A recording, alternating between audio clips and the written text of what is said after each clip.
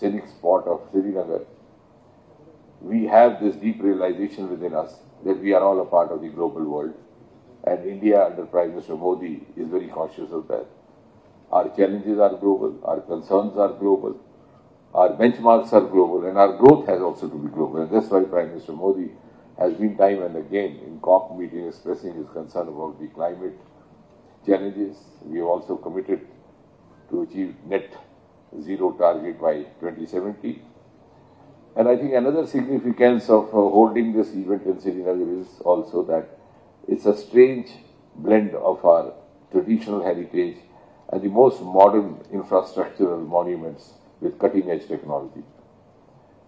Srinagar, Kashmir, is being one of the earliest seats of learning both in Persian as well as in Sanskrit. It has a wide range of craftsmanship, artisanship, ranging from carpets, embroidery, shawls. Recently we had Basoli painting achieving GI tag. And on the other hand, the most infrastructural upgraded monuments. We have the highest railway bridge of the world over here, which is 35 meters higher than the Eiffel Tower.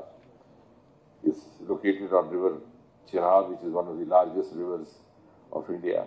We have the Asia's longest bi-directional road tunnel, which is known as Shama Prasad Mukherjee Tunnel. I'm sure all these perspectives would add value to our thought processes.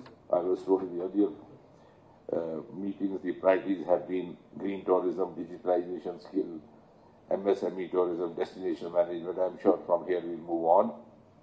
And India, I will just conclude by saying is ready to share the global responsibility as far as our obligation towards economy is concerned, towards environment is concerned, and towards society is concerned.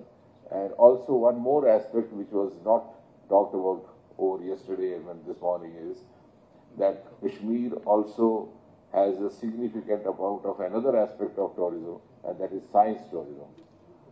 A very few kilometers away from where we are sitting now, we have a place called Gulmarg and another township called Bhadrawa, another district of Doda, from where originated the Aroma mission, which was initiated by the Modi government. This has also popularly come to be known as Purple Revolution. A huge amount of lavender cultivation happening at a very large scale and providing agri-tech startup livelihood opportunities to thousands and thousands of young men and women in the agriculture sector. And therefore, I think it's also some kind of a distinction of the place where we are sitting today to discuss tourism in various facets. When we discuss it in various facets, the agri-tourism combined with the agri-tech is also one important salient feature of the place that we are gathered today.